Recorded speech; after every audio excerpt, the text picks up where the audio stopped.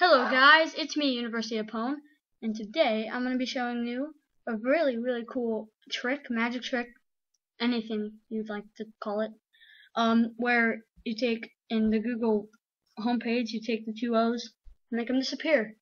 So first you're going to open your internet browser, so I'll do that right now. Also the Firefox, it doesn't really matter, Safari, whatever. Then you're going, sorry about the cutoff up here too, you're going to go to google.com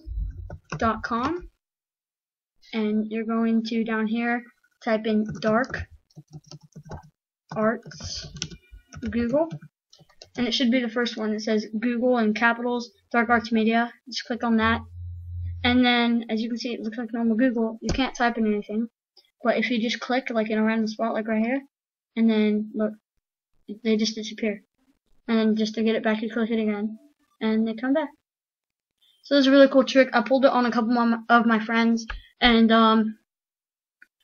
if you click it a third time, it just goes straight back to the normal Google, and you can just type it in again.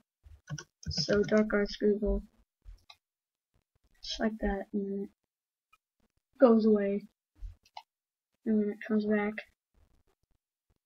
Click again. Wait, there we go.